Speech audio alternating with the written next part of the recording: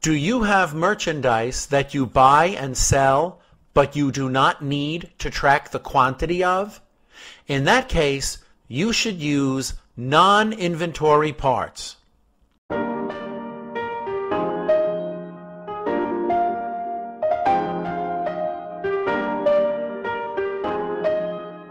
If you have any questions about this topic, you can leave them in the comments section below and I'll do my best to help you. And of course, if you feel the video helped you, I hope you will click like and don't forget to subscribe to get updates on new videos that come out all the time.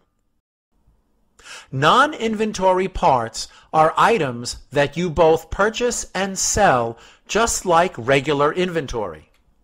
They're items that you do not need to track the quantity of. You can track the purchase cost in an expense type of account when you buy the items, and you can track the sales income in an income type of account when you sell them. When you set them up on the list of products and services, you must choose the expense account for the purchase costs and the income account for the sales price.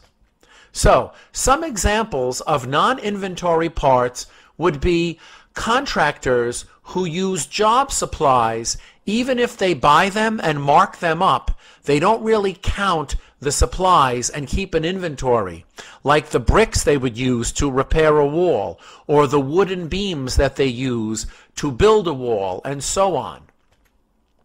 What about a painter? A painter would not keep track of how many cans of paint they have and how many cans they specifically sold.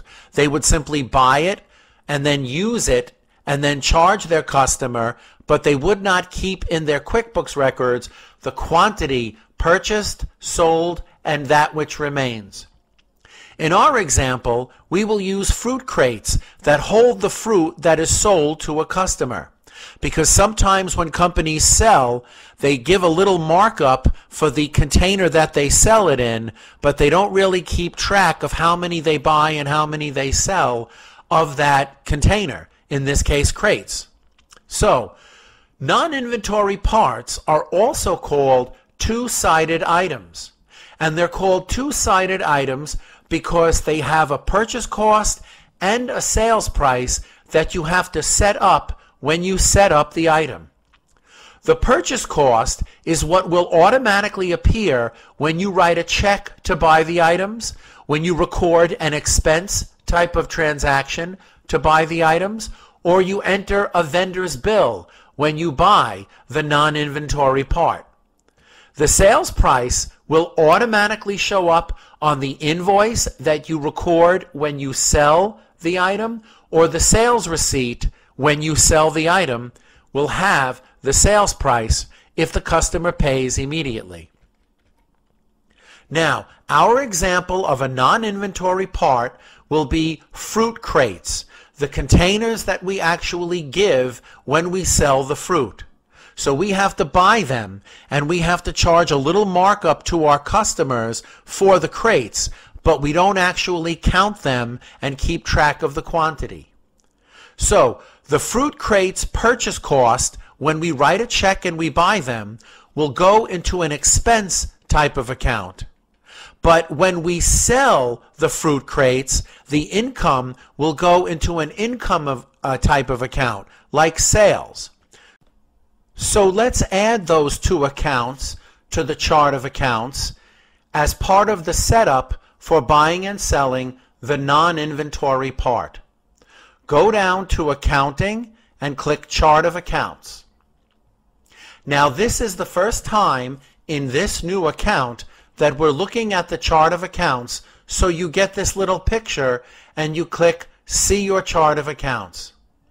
Notice QuickBooks Online already comes with a set of accounts in the chart of accounts, and it is assumed that these are common accounts that we would use with any company.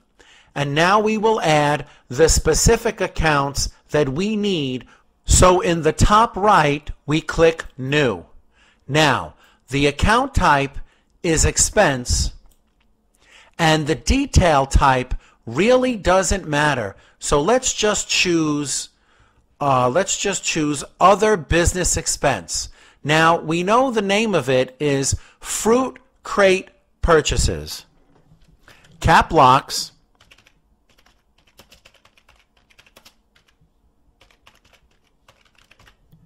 And then we can click Save and Close, but we really should click Save and New, because the next account will be an income type of account, and the category for that could either be sales of product or service fee. It doesn't really matter. But we'll choose sales of product, and we'll call it Fruit Crate Sales.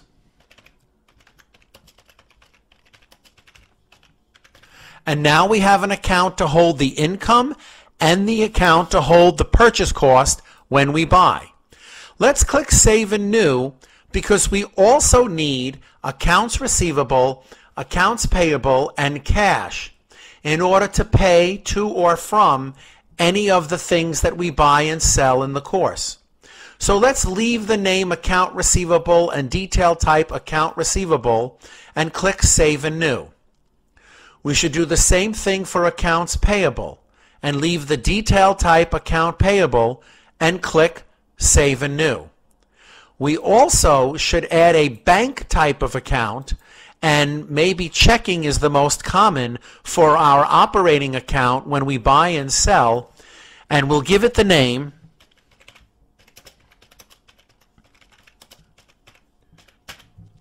because ultimately the cash will come in for selling and out for buying, even if it goes to receivables and payables first. Now we can click Save and Close, and you can look carefully at your chart of accounts, and you can see cash, account receivable, accounts payable. You go down to the income section, you can see you have an income account for fruit crate sales, and go to the expense section, and you can see you have fruit crate purchases right here as an expense. Now let's put this item on the items list of products and services in QuickBooks Online. We will put $5 each for the purchase cost, and we will put $20 each for the sales price. So, to add something to the list of products and services, we go to the top right and we click the cog wheel. Then we go across to Lists and click Products and Services. Now, QuickBooks already comes with one product or really two services, but we won't use the ones that QuickBooks Online comes with. We'll make our own, and we'll click New. And this is a non-inventory part, and the name of it is Fruit Crates.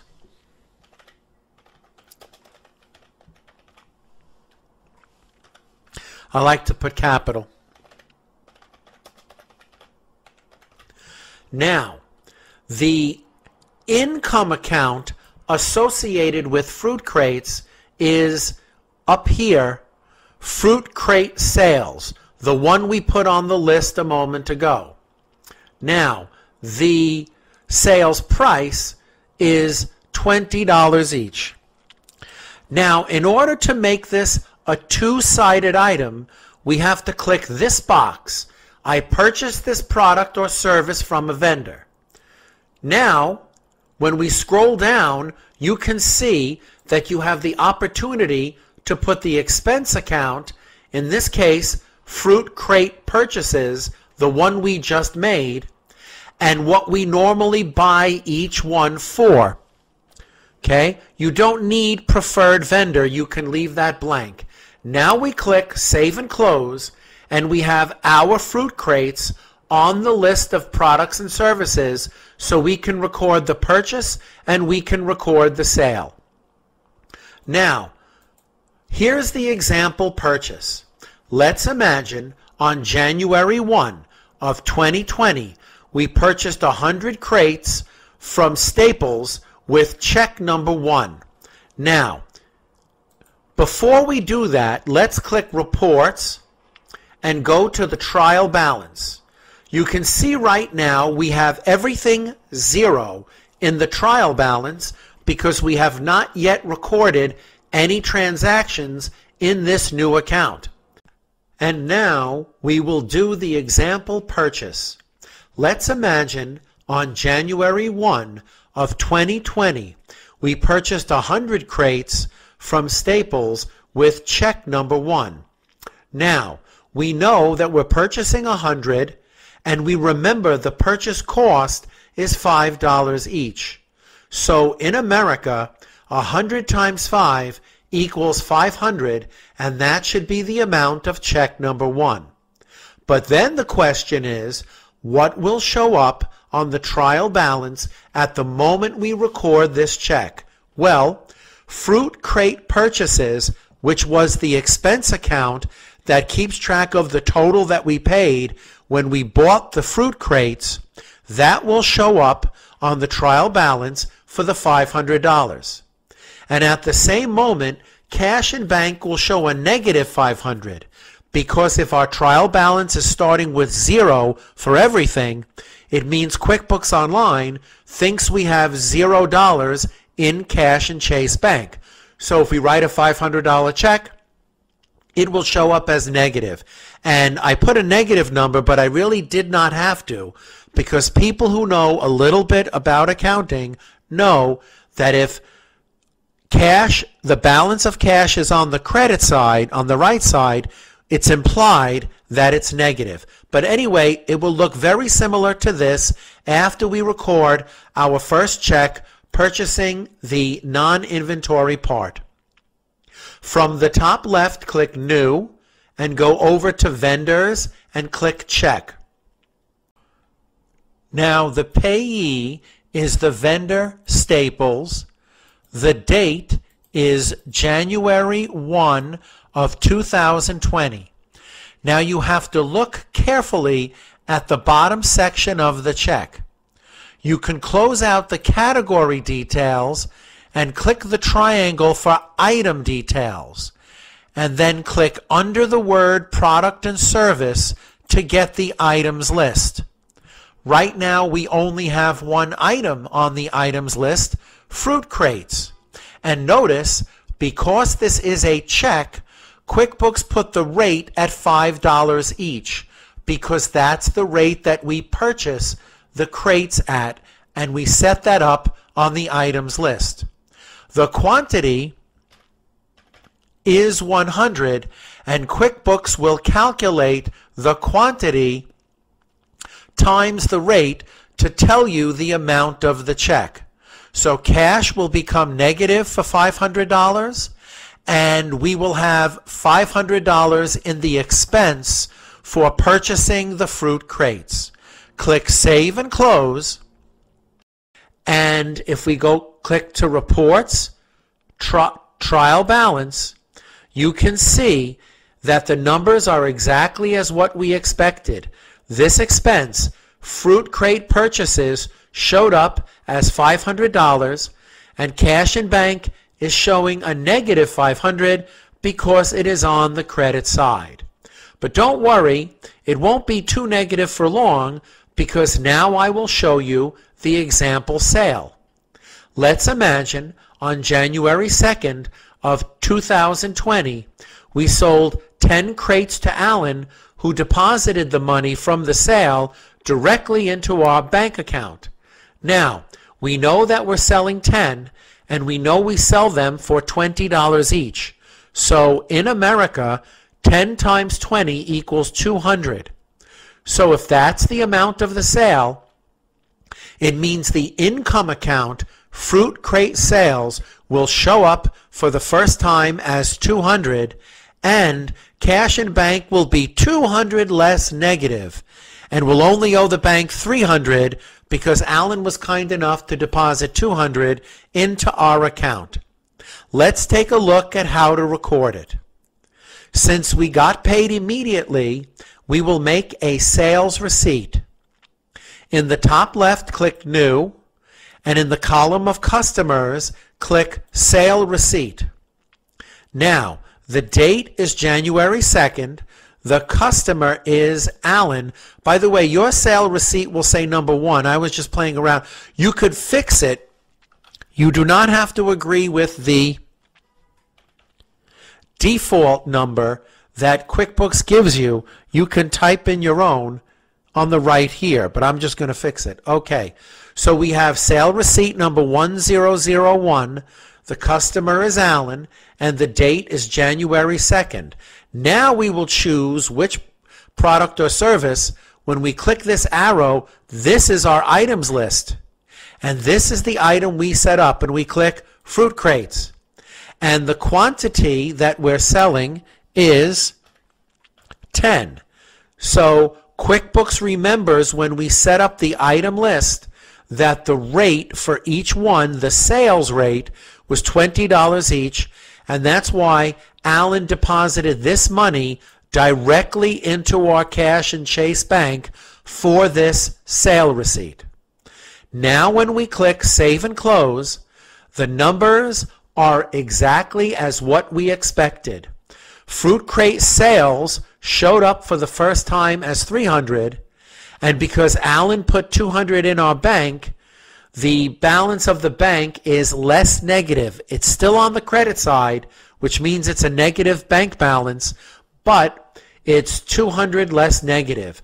Now the most important report to look at is right here. Reports, profit and loss.